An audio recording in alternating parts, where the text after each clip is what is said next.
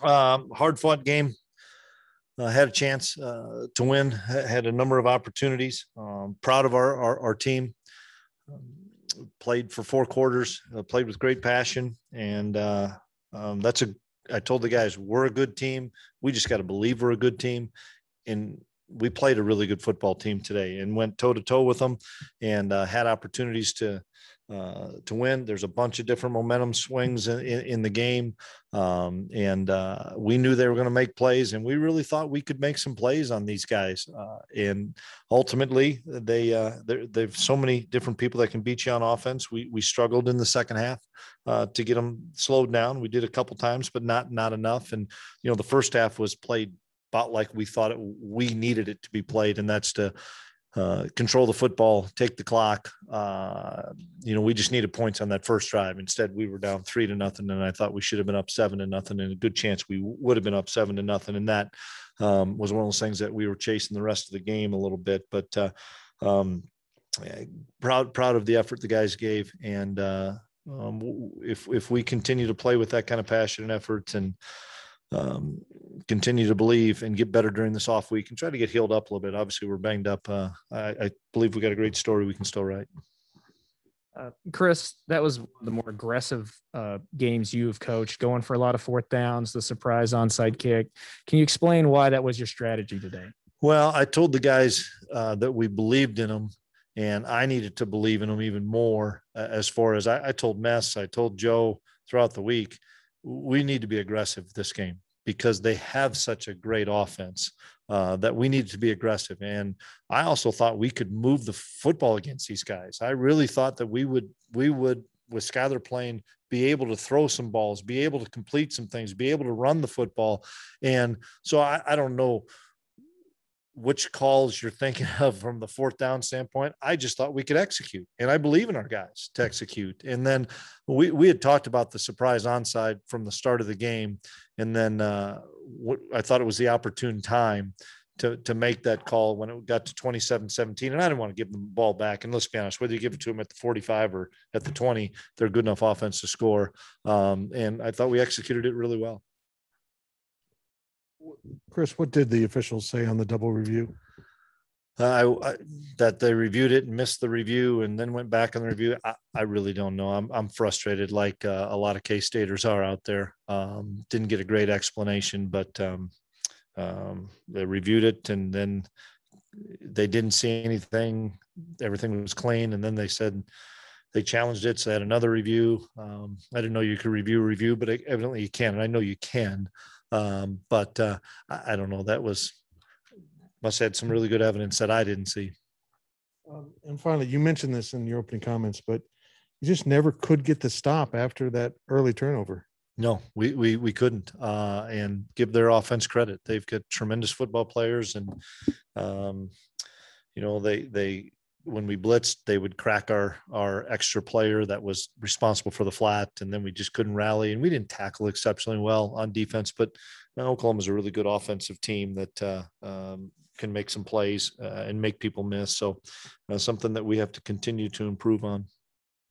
Just to follow up on the review on the onside kick, is that something you'll talk to the league about or follow up with the league on? I'm sure somebody will give me a shout on. At least I hope they do. But yeah, it wasn't, once it turned, it was kind of out of our hands. I was kind of miffed a little bit like everybody else was, but they must have gone through the proper protocols. You just don't, as a head coach, you don't know all the stuff that's going on back in the headquarters. That's what I don't know.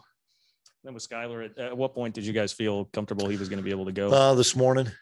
And, he had thrown 7-on-7 and done some things a little bit each day, but we wanted to get final clearance, and we did this morning. And he said he felt ready to go when I visited with him this morning. And I think you guys know it. He's a really good player, and he gives us an opportunity to be successful with a 6-year senior that has played Oklahoma and played him really well.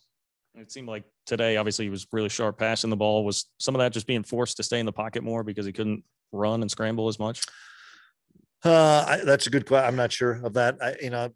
playing the game back. I know he kind of scrambled around a little bit, maybe not outside the hashes, but, scrambled around in tighter spaces and found deuce on some checkdowns and stuff. But, I not seeing what you're seeing, but you're probably right. I don't know how much he got outside the pocket. Coach, you've talked about Landry Weber and his growth recently, specifically his leadership as well.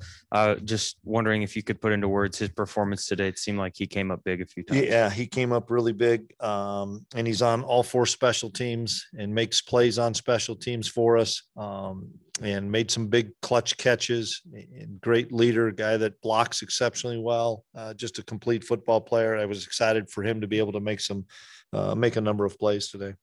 And then could you just talk to us about your mindset coming off of the turnover and giving up 3 points? I mean, it seemed like the offense never really missed a beat. Yeah, I thought it was a win, obviously, to be able to hold them to 3 off the turnover, especially on the drive we had in the first half, or the first drive of the game. I think we went for it on 1 4th down, if not 2 during that drive, just because we needed to get points that first drive. We thought if we could establish something to get points, and if we could get a touchdown, it could really jumpstart us. Plus, I had seen teams get a 6, 7, 8 minute drive in the first drive against them, and trying to keep that great offense on the sideline. It just obviously we turned the ball over, and then they get 3 out of it. What was the hardest thing about stopping Spencer Rattler today? The fact that he can beat you in so many different ways, as far as, he scrambles, and we try to second contain him, because they do enough good things in the run game that you have to pinch your defensive ends. And then if you don't, then they gash you a little bit in the run, and then we would second contain him. But they had just 3 levels of the throw for him. This is you guys know it. I mean, Lincoln's really dang smart, and he's got a great plan. And so he's got 3 different levels on a bootleg pass that he throws, and you can take away a couple of them. You can't probably take away all 3 if you're pressuring. And then the ball is going to be completed. The one thing we have to do a better job of is tackling in space. Is it tough to swallow that you do have these 2 games now where Malik gets loose for these touchdowns and you can't take advantage of them? Well, I mean, we're getting better on special teams. It's going to continue to be an impact for us, and it's been the last 2 weeks.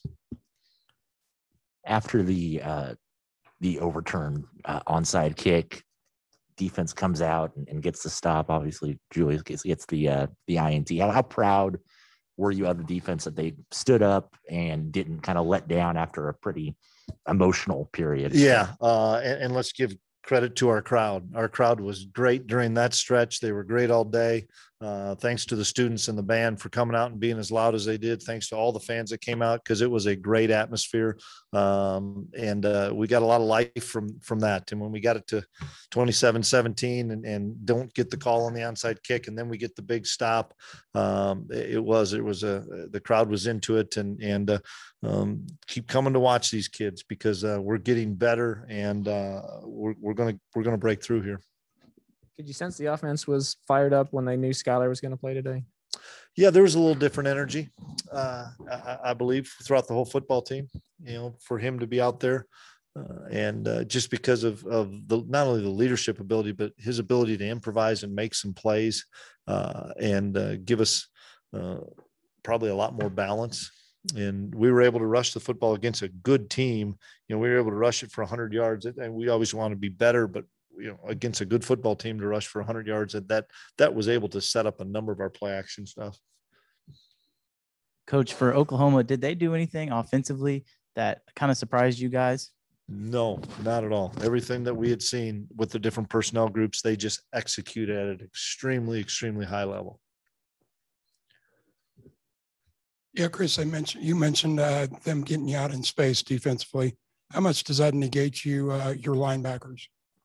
I don't know if it negates them or not. We just, we just got to make more plays in space. Bottom line, whether it's a defensive lineman to a rusher to secondary guys that come up from off coverage or come up when the ball's thrown.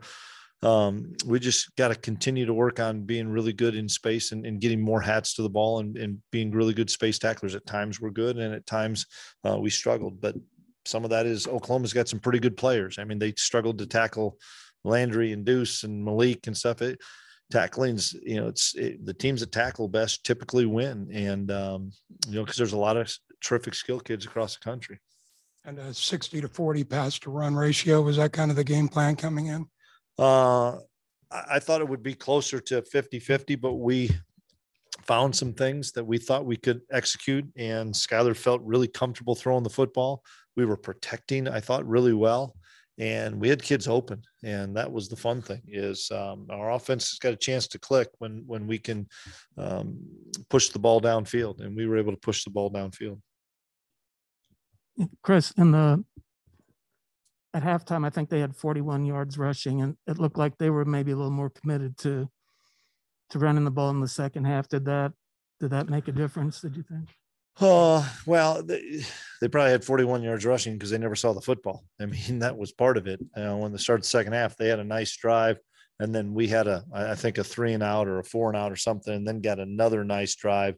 The third quarter we knew was going to be difficult because they were going to get the ball first, and they were going to be able to make adjustments, and they made a nice drive. We did everything. We blitzed, we played coverage, we played man, we played zone, we blitzed again, and they've got a really good offense. And so they were able to make some plays, and once they're able to rush the football, then you got to bring guys closer. And we didn't want to give up the home run on the throw. And we didn't give up that home run, but when you decide you're going to not give up the home run, you're going to give up some underneath stuff. But then that's where it comes down to, we got to be really good tacklers.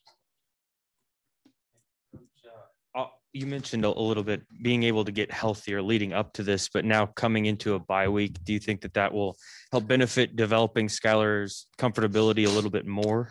Yeah, I don't know. We got so many guys banged up today. We'll have to see what the injury report says, but I know that he'll get a week of practice. The wideouts will get some timing with him, but in the same respect, Malik needs to rest his body a little bit. Phillip does. Some of the guys that have played an awful lot of snaps for us, the guys that haven't played as many snaps for us, whether it's a backup role or even a scout team guy, we're going to take a hard look at those guys, because as you can see, we're getting beat up.